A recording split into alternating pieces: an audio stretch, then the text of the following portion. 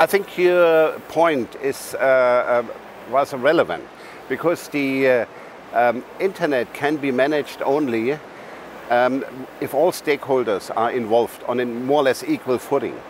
If one or two stakeholders try to exclude the other stakeholders and to control it, this is really a threat. That means we have rejected one stakeholder leadership.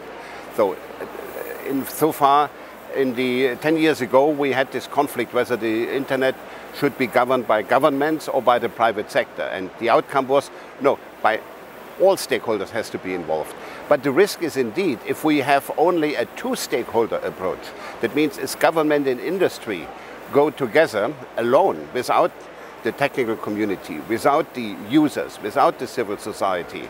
So then this would be bad and would lead to results which have the potential to undermine the individual human rights. This is what I mentioned just in the previous section.